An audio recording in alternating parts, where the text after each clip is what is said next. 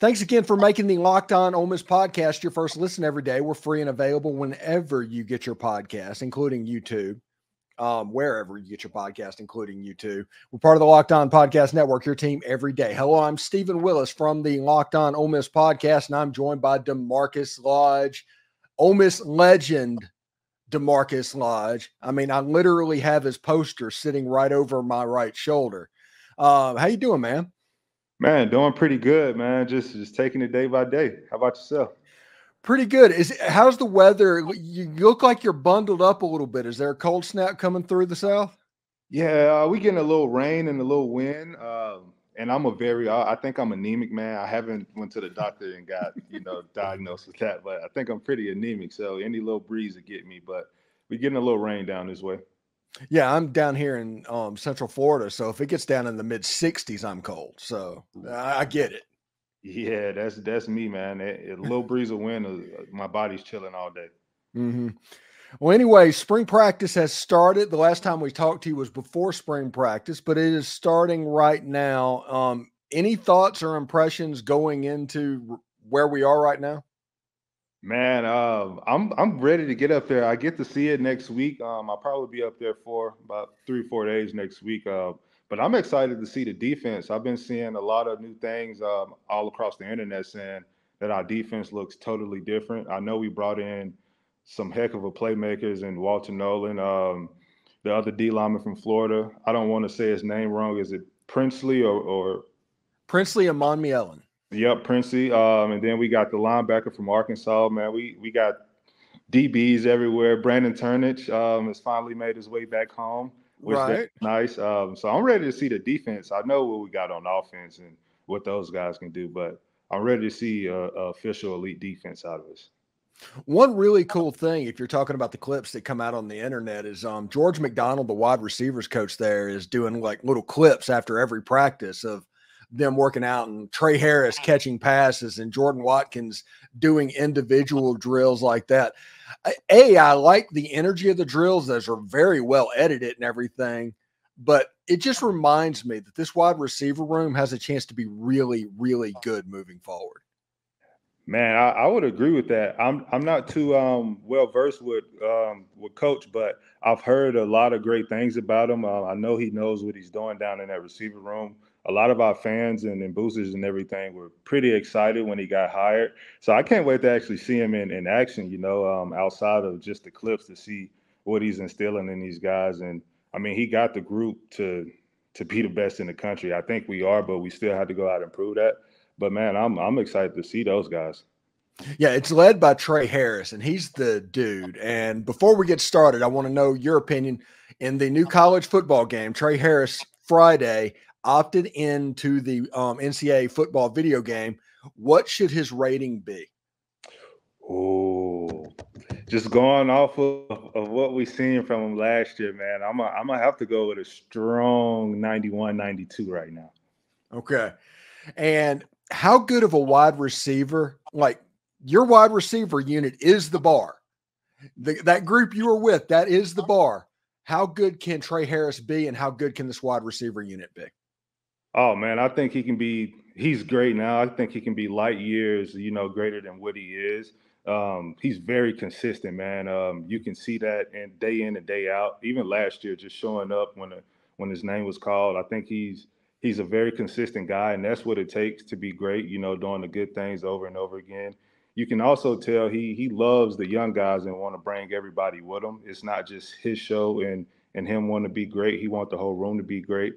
But I think his ceiling is way higher than we all know, man. I seen him been getting some work in the offseason, but I think Tre's going to be great for us, man. Like I said, he's a big guy. He's going to get the 50-50 ball. He's going to stretch the field, but he can also get in there inside and run a dig, take a hit, get dirty. But I think, man, the only thing that'll stop Tre is Tre. If he just show up every day and consistently get better, grow more confidence in the offense and dart, and just let it ride out, I think he's going to be, amongst the top 5 to 10 guys to play in that room. You know what I think the one thing that he really needs to work on while you're in Oxford next week, you need to go back there and just work with him on the back shoulder, because I don't know if I saw anybody that ran the back shoulder fade pattern better than Damarkus Lodge when he was at Ole Miss. Man, it's a skill, man. Mm. It's definitely something that you have to work on. That don't just come to you. But I made a living off of that back shoulder, man. Mm. You get guys draped all over you in the SEC. They're just as fast, they're just as strong. So being able to have that mobility in the hips, and that's all it is, mobility in the hips, being able to stop on a dime and turn your body all at once. Um, that jug machine will help them out a lot, man, with the concentration. But I definitely get up there and try to work with them on that a lot. The whole group. Yeah, because Jackson Dart and Tre Harris, you saw that last season. The back shoulder was becoming more and more of a threat, and Tre has the athleticism and the body to make that an absolute weapon, like a college version of Megatron, essentially. Because you typically you can't guard it, man. Once the ball is put, behind the cornerback's head, and he has to totally stop and try to turn around and find it while not even knowing the ball is thrown. It's one of the hardest things to guard, in my opinion, man. So if you perfect that, I think you can just anytime you need a first down on third and whatever, just give him back shoulder, go to that single receiver. You got him, he's gonna catch the ball. So give him a chance. Okay. Going to put you on the spot. We're going to do memory lane because we do this with former players every time they come on the show. Hey. And the question is, I want you to rank the wide receiver room in 2018. Ooh, 2018 was that? That's Elijah as a freshman. Okay. Oh, that's tough, man. Okay, all right. I'll go with. Obviously, I got to go with me with number one. But if we're gonna go realistically, I'll put AJ Brown one. Um, just because DK didn't have a full, 2-3 years to actually play, he battled with a lot of injuries. I'm gonna have to go number two with me. 3 DK, I think 4 Elijah. Oh man, and that last spot. Oh, that's pretty tough, man. I'm trying to think of all the rest of the guys we had in that room. Um, Dang, man. I don't know, man. That 5 spot is pretty hard, man. Yeah. Well, going back to like DeMaurier Stringfellow, whenever he played at Ole Miss, going back to that group, rank the receivers that you actually played with. Okay, all right. Now we talking. All right. If I had me personally, my personal opinion, number one would be Van Jefferson. Um, back in those days, then I would have to go with just for what all he's done and his athletic ability at the time, just being able to play big boy ball over the field. I'm gonna go Laquan Treadwell. Um, I take Quincy out of Boyjo at 3. Um, Dang, I'll take me at 4. And I got a year with Cody Core, so I'm gonna have to go Cody Core at 5. Nice. Okay, that's a solid look. Now, okay, we're going to talk about quarterbacks now. Rank the quarterbacks that you played with. Oh, so I played with Chad, Shay, and Jordan. Mm-hmm. Definitely Chad's number one. I don't think anybody's gonna top Chad in my book for number one. So Chad number one.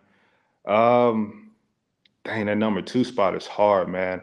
I'll probably have to go Shay, even though I didn't get to play much with him, and he ended up transferring out and essentially got a spot took. But I think Shay just had a unbelievable talent that he didn't get to reach the full potential of at Ole Miss. He could spin the ball, put it anywhere on the field. He was athletic. I think he can make every throw from any angle. But he was just so worried when he first came in about the big play and not taking what the defense gave him. So I'm gonna go Shay number 2 and then Jordan number 3. All right. And just real quick, have you been to any baseball games this spring? I've been to a couple early on, man. Unfortunately, the ones that we did not win, but I see we've been picking it up a little bit. I'm excited to get to more of them and actually learn the game. That's what I've kind of been in that learning phase over the last couple of weeks or so. But I seen one of our football guys was out there, got his first couple pitches, man. And I've seen him throw the football, so I can just only imagine what he do with that baseball. Yeah, I have it on pretty good authority. When he throws a four-seam fastball with a baseball, it's 98 miles an hour. Yeah. Geez. Yeah. And a left-hander throwing that hard, as much as he can throw a football and as much talent as he has, throwing that hard from the left-hand side, it just makes me think it's like baseball. Yeah, that's crazy, because I wonder, does it work like this with baseball? Because I know in football, a lefty quarterback, the ball spins the opposite way. So it's a little harder catching a lefty's ball as a receiver because the laces spin a different way, just a whole lot of play into it. Is that the same with baseball? Like, I think so. You have a situation where hitting lefties, there's always a little bit more different than hitting righties. And a lot of that could be from the area, the zone that it's being thrown from. But it also spins like opposite. It's like the toilet bowl in Australia where the water spins the different way.